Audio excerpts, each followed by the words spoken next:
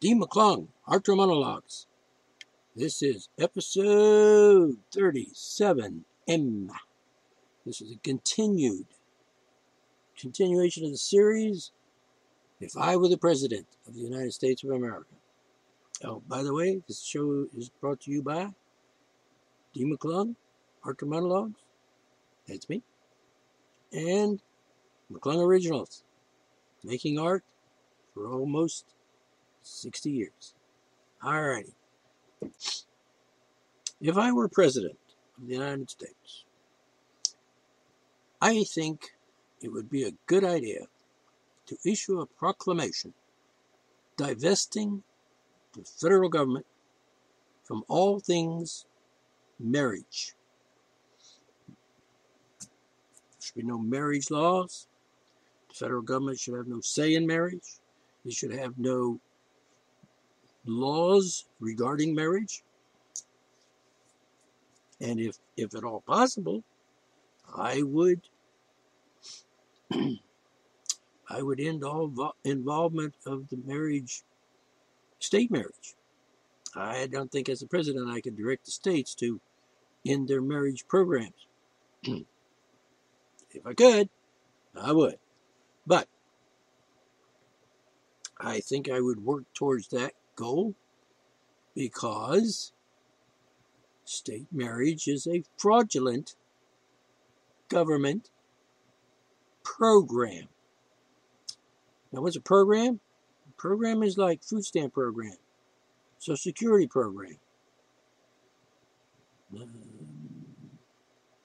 things of such nature. It's a program. It is not, how do I put it? It's not about marriage. Marriage is a inalienable, natural human right. And anytime, as I've mentioned before, anytime you get a license for something from the government, you're becoming incorporated because that's the process. That's the concept. That's the way it works. It's the construct of how things work in this country. If you ask for permission from the government to do something, you have become a corporation because the government is going to grant you the privilege of doing that thing. If you become incorporated, for example, you ask the government, I want to be incorporated, is that all right with you? And the government says, yeah, we'll grant you the privilege of engaging in a privilege or a corporate privilege. A fictitious entity privilege as opposed to, the privileges you might have if you say we're given privileges by, let's just say with your marriage. If you're married, you have a wife, there's a husband, you being the husband, let's say, and you ask your wife for permission to do something. Now you're not being a corporation in that case because corporations are related to governments and the granting of privileges and the granting of certain permissions to engage in certain rights, certain activities as a fictitious entity. So since a corporation is a fictitious entity, state marriage is therefore a fictitious entity. So you're not really married. You just think you're married. Why? Because the government told you, you're married. Yeah. And you get a little piece of paper that says this is a wedding license or a marriage license. Oh, yeah, cool. So it is. Yeah, all right. And then you file that with the county clerk's office and, you become a filed, on the record, married, being corporation, engaging in the privilege of being married. I'm not making this up. I come about this very honestly by doing the research in the legalities, the legal system, the social and cultural norms over the past couple hundred years or so at least in this case. And the point is, it's a government program. And I might add, a fraudulent government scheme to control you, to regulate and manipulate your life. And I'm not a conspiracy theory nut, but this is something that is quite clear and quite obvious. If you think about it, if you think it through to the logical conclusion, you can see that state marriage is not really marriage. It's a government program. I've said it again and again. Program. It's an invention. The purpose and motivation of this invention is to control and manipulate the people. If you go down to the state to get a marriage license and they say, no, then you're not going to get married and join the program. You're not going to get to be a corporation, marriage corporation. And oh, by the way, I've heard people say marriage is an institution. Yeah, in a sense, yeah. In the sense that it's a corporation. Not in the sense in which, well, in federal government and state government, it's an institution in the sense that it is a fictitious corporate entity. It's not really marriage. It's just an arrangement that you have entered into with the government as one of the parties of the contract, which nullifies the right to marry. And let me explain something else about this. If you want to get married, get married. If you want to get married to another person, that's fine. If you want to get married to 2 or 3 people, yeah, well, if they agree, then you can have that contract. Because, yeah, and by the way, the marriage contract doesn't have to be written. It could be oral. It could be mutually agreed upon by arrangement. So bigamy is a federal government. Bigamy is a legal sense, a legal term that applies to government program, to government marriage program. There's nothing to do with you exercising the right to be married to more than one person at a time. It's a part of the fiction, the legal fiction called marriage, state marriage. You understand? I'm not making this up. This is just true. Not a conspiracy. It's just the way it turned out after all these, I'm going to say 160 years. Because before 1859, there wasn't any such thing as state marriage. And I've explained this before. You want to get married? Get married. The concept of marriage is fluid. The definition of the word marriage is fluid. I mean, I know the federal government says marriage is a corporate union between a man and a woman, blah, blah, blah. And now I'm guessing it is between 2 men and 2 women, 2 men, a man and a woman, and you know what I'm saying, man and man, woman and woman. And they've added that aspect of marriage, federal fictitious marriage, to their program. So now, now you can do that. If you want to join the federal program or the state program called marriage, which is not marriage. Well, that's the way they get you. That's the way they babblize and bastardize the English language. Let's call this marriage when it's not. And let's convince the people that it is when it's not. And if there's a hint of conspiracy, it comes from 1859 when the federal government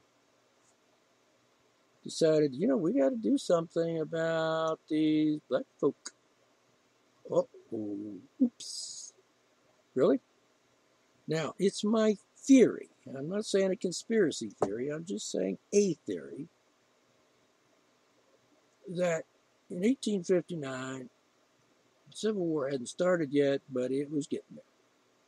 And there were abolitionists, and there were those that didn't want to do away with slavery because they were like evil people.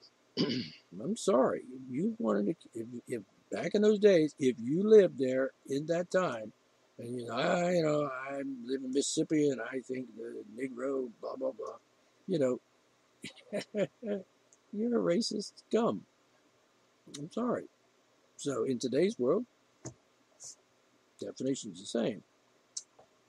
If you think the black folk haven't got the rights that the white folks have got, then, oh yeah, by the way, privilege, white privilege, yeah, really? I'm not even going to go into that nonsense.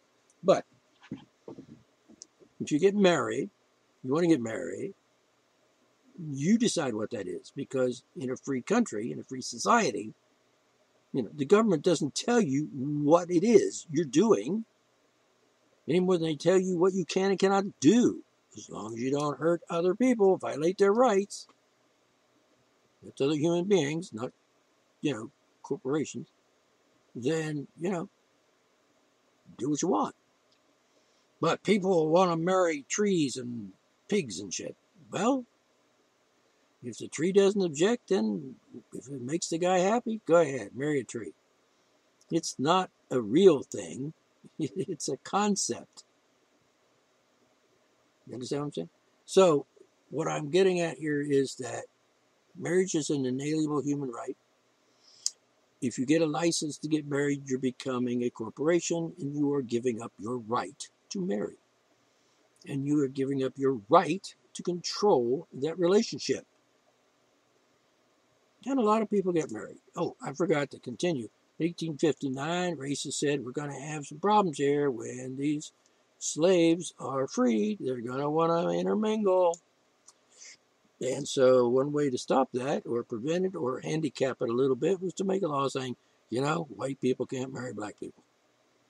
So you can't get a license. I want to get married. What are you, Bessie? I'm now wanting you to go marry too. Okay, Kunta Kinte. I want to get married. Mabel, white. Shit, me too. Let's go down and get a marriage license because, kind of say like we should do that. Then they go down and do it, and then, nope, you can't get one because they're going to, black and white people aren't getting married. Nope, not going to happen. See?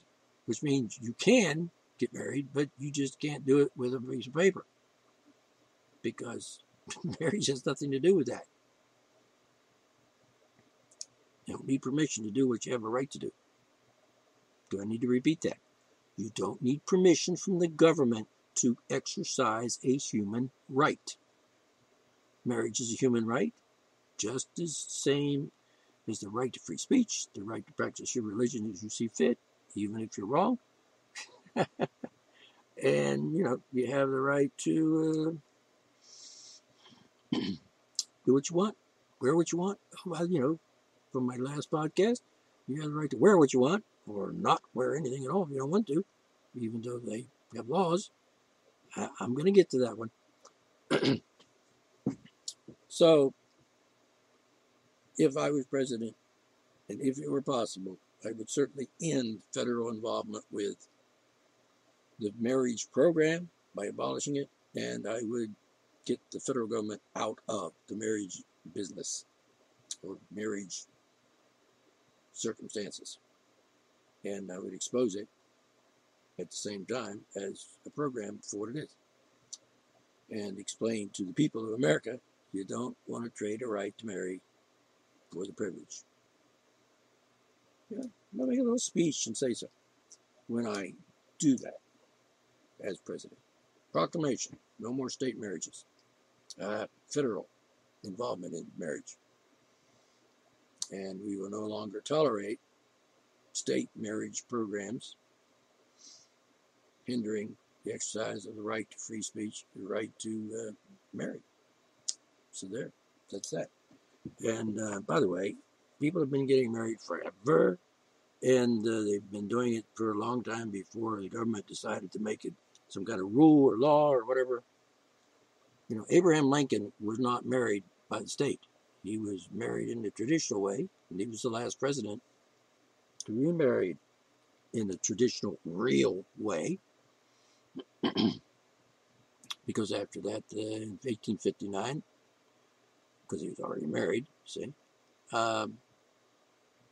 in a real sense of the word, and so they didn't.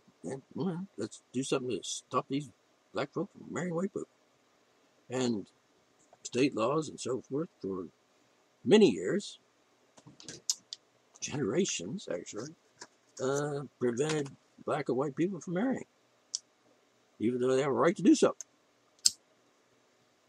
So, if I were president, I'd work on that.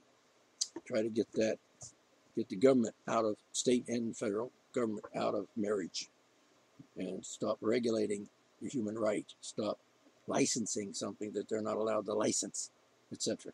So that's how I feel about that marriage thing and the government, if I was president. So hold on a minute, take a short break. Moving on to the next topic of what I would do if I were president. I would end the drug war, the war on drugs. End it, like today. Inauguration day. Now, I might not get to it on the first day. How about the second day? We'll get to it on the second day. Drug war is now ended. Case closed, end of story, done. So all of you DEA and all of you other fascist cops and criminally oriented tyrants in America will cease and desist. No more arresting people for marijuana, no more putting people in jail for anything that has to do with drugs. What we will do is establish clinics for people who are affected by drugs, who need help quitting, or need some mental or physical health involvements. We'll set up some clinics, we'll set up some counseling, we'll set up across the country. And that might be a state thing. But we, as the federal government, or as I, as president of the federal government, will make it a priority that all states in the union provide help for people who are involved in drugs. If they choose not to be involved in drugs, if they choose not to smoke marijuana. I mean, come on, you don't need a doctor, you don't need a therapist if you smoke pot. Your family and friends might have to do an intervention if it's out of control and your life is being disrupted by it. And the same goes for heroin or any other drug. And we need to end the stigma. A lot of good people take drugs, including marijuana and so on. Misguided behavior, in my opinion, and they need help, and they should have it. All right, that's what I would do on, say, day 2. In that business, that terrorism on the people and population of America, and as a subset of that particular act, I would have every prisoner in America, their cases reviewed, every single one of them. After all, we're the most imprisoning country on the planet, which is kind of like a contradiction to the concept of land of the free, home of the brave. When millions of Americans are in prison for drugs. It's just insane, and it's unethical, and it's, in my opinion, illegal. So I would have every case reviewed. Everybody that's in prison or jail because of marijuana, for possession of it, or allegedly distributing it and so forth, bingo. Those cases would be summarily, how would I call it? They would be released from prison or jail. They would just simply be pardoned, as it were. And the charges against them would be expunged as a part of this program to end this insanity against people. It's not a war on drugs, it's a war on humans and human folly. But anyway, that's part of day 2. What else? I'm not sure if I mentioned this before.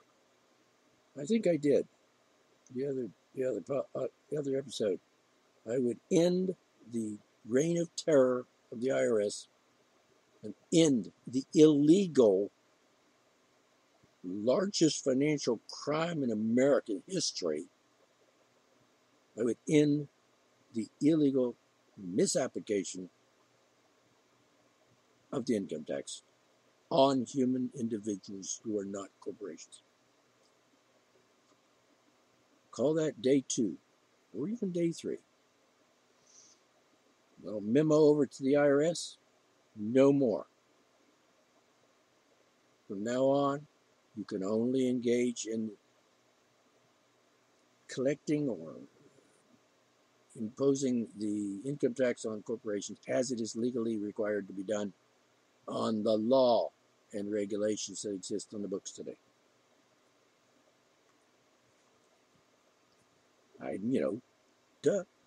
In that. I'm not going to go into great detail, but Congress has never imposed the income tax on individual Americans. There is no law making the individual Americans liable. The 16th Amendment does not give the government the power to impose the income tax on individuals. That Amendment 16 was created as a blind to try to convince people that, oh, it's okay, we're going to rob you, but we're going to do it because we got an amendment. You follow me? No. We just convince them that applies to them and not just corporations. And then they'll believe it in a couple of generations. When was it? 1913? And it's been over 100 years, and bam, practically everybody in this country believes it's okay. It's true. It's true. We owe an income tax. When in fact, we don't. Never did. That law was passed as well. The amendment was passed. The laws were passed. The regulations were passed. Created corporations, and then the crimes began in 1913 by imposing the tax on people that didn't know it, and it wasn't imposed upon them by Congress or any regulation. So I would end that terror, the IRS terror. No more income taxes on individuals.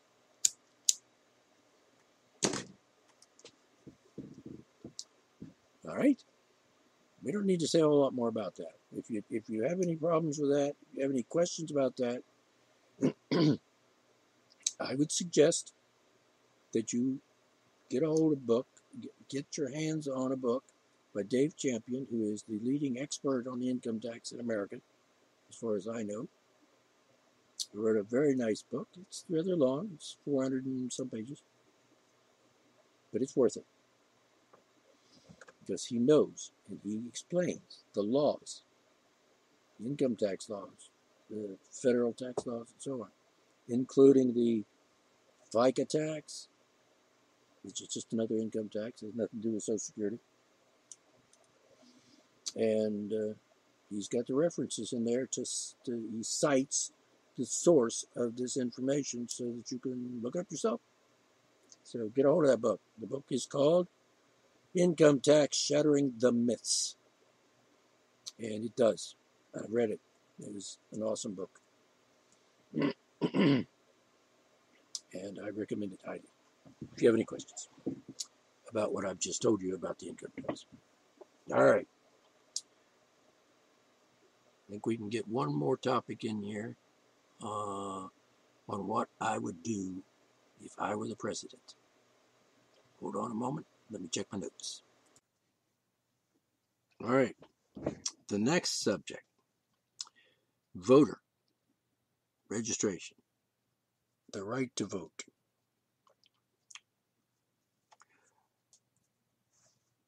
If I were the president, I would direct Congress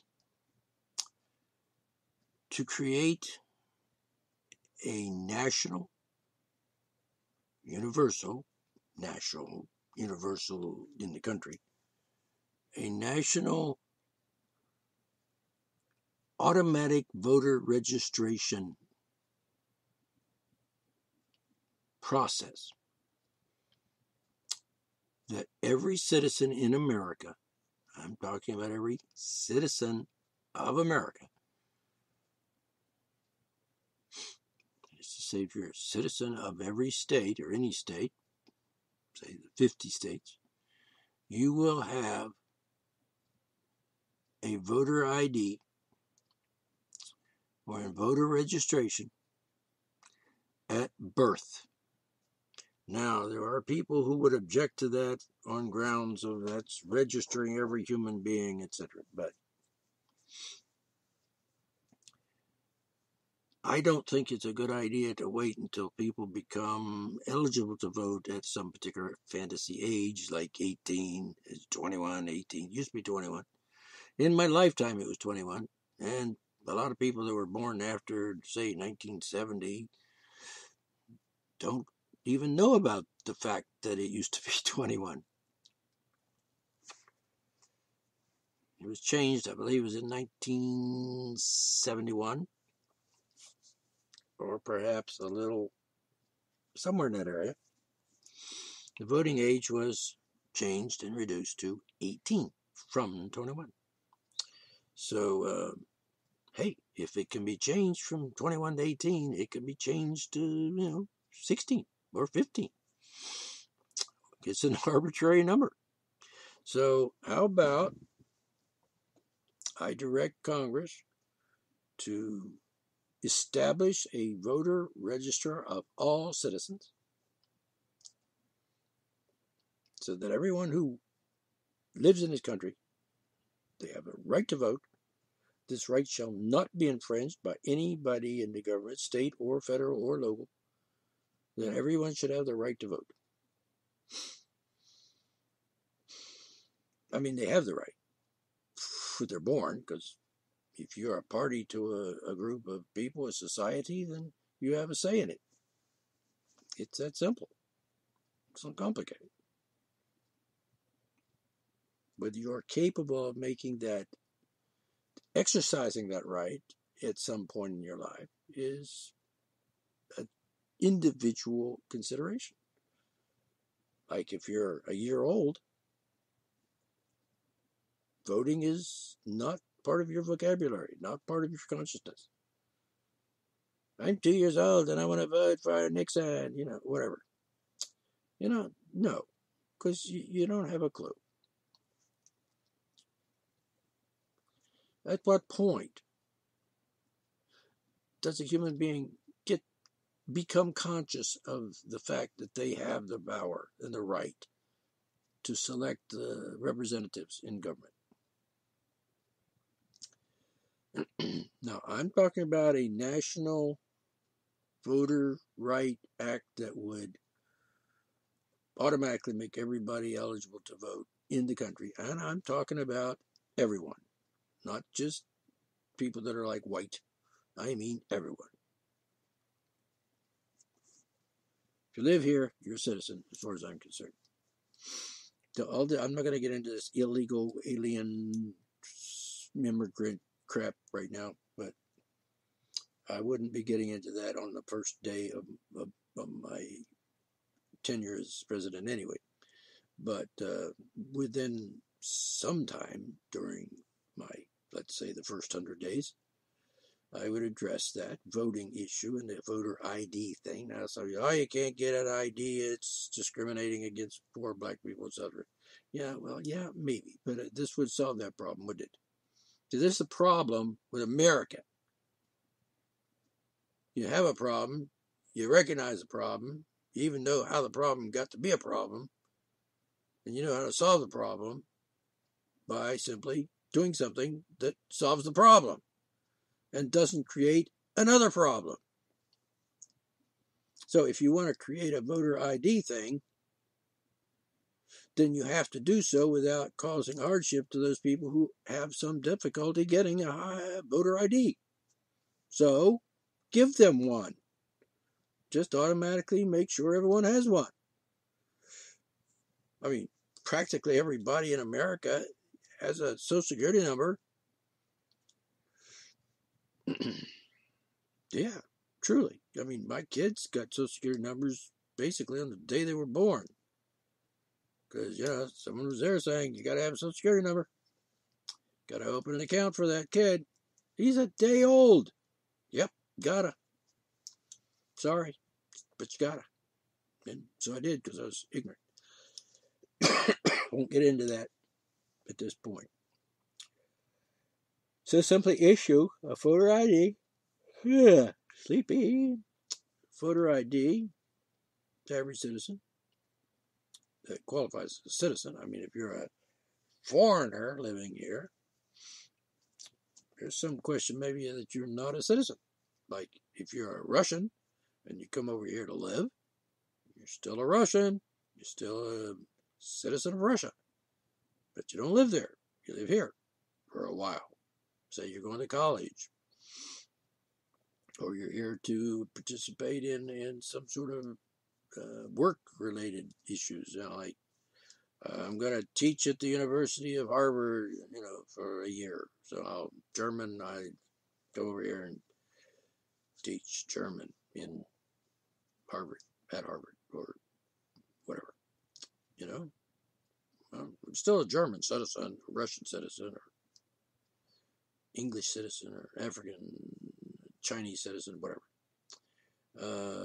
And you don't necessarily get to say what goes on in the elections. And you wouldn't necessarily have a voter ID if you were a Chinese citizen that just happened to be living here temporarily. If you're an alien, say an immigrant from Mexico, and I'm going to the United States and live there because, it's a nice place and I want to go there and, be free and shit.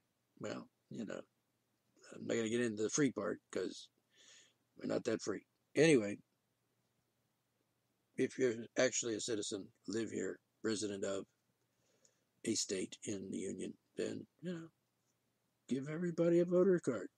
At what point?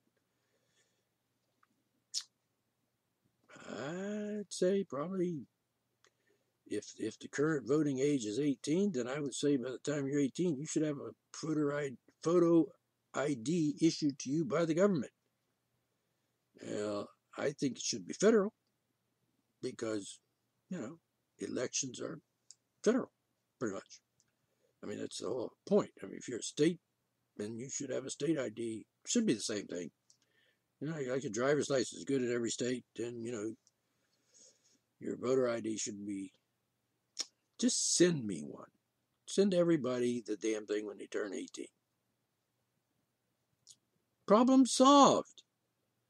No cost, no charge. I mean, taxpayers are going to pay for it.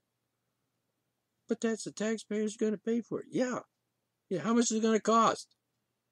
The federal government sends out billions, probably. Billions of things every year. Or even every day, maybe. How much could it cost? It certainly couldn't cost as much as, come on. Give it to them. Absorb. Okay, so let's say there's 300 million Americans that, I can vote. And so send out 300 photo ID cards. How are you going to get the photo, by the way? I'm not suggesting you should have a photo ID. That's something that's been recent, and it's not really a good idea particularly, but at least give them a registration to vote. Give them the information, their name, perhaps address. Everybody. Just send them out a card. Here's your card. You can vote now. When the election comes up, take your card, get down to the office. If you want to, just go and vote and be done with it. That's the end of the problem. Now, I know you're going to say, well, they don't have a photo ID. They might not be citizens. They might be terrorists, whatever. Blah, fuck that shit. All right? So we've solved that problem.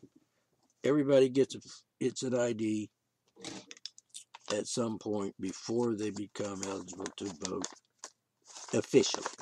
Like I said, you're born with the right to vote. You have a say in your life, and you have a say in the world you live in the day you're born. You can't exercise that or articulate that, but you certainly have that right. That's another issue there. I'll take that briefly. I'll mention that. You have all kinds of rights when you're born. That's why they're called inalienable, and that's why they're called natural. I know people don't say natural rights very much, but they should, because they're natural. You're born with them. Like, if there's no government, if there's no constitution, if there's no First Amendment or whatever, you still have the rights. In fact, I have a right to free speech any place on this friggin' planet. I just don't have the what do you call it? The power to exercise that, or the freedom to exercise certain things. You see what I'm saying? So I think voter IDs issued automatically. All right, so that's that subject taken care of, and it's only day 2 of my administration as President of the United States. There are others. I think maybe we got another 5 minutes. Let me see if I can think of a real quick one. All right, I'm going to wrap up this episode. Don't have quite enough time to get into another one at this point. I've only got about 8 minutes, and that's not quite enough time. So let's just wrap it up here. And I will continue this series, if I were the President of the United States, on my next episode, or the one after that. All right, so share this, please, with everyone. And if you got to this point and you've listened to the whole 36 and a half minutes of it, that is awesome. I hope you've learned something. I hope you've been inspired. I hope that you have gained some insight. And I hope that any insanities that you have in your head have been, dispensed with as a result of what I've told you. And I've said some things that are opinions. And I've said some things that are logical conclusions and critical analytic observations and true, substantiated, confirmed, factual statements. Leave it to you to decide which of the statements I made that are opinions. But again, I reiterate that I am not a conspiracy theory nut. I have some theories that there are, in some cases, to some degree, a conspiracy. But it's got to be logical. It's got to be based on sound, solid evidence. You can't just make shit up and call it, I've got a theory that, the Illuminati is running the world, or the Jews are taking over, or whatever. That's just silly. And if you're going to repeat it because you saw it on the internet, and, your credibility goes to 0. Because it's obvious that what you're saying is not true. It's obvious that you're just repeating it because you saw it on the internet. I mean, come on. The internet is not intended to be your source of conclusions. It is to give you some information and data that you can think for yourself. Critical thinking, that's stuff you should have learned when you were like 4 years old. I mean, by the time you're 12, if you can't critically think, then you're probably never going to. So anyway, spread this around. Share it with your friends and neighbors and so forth. Facebook, YouTube, wherever. Twitter. And hope that I've done you some help there. It's done you some good.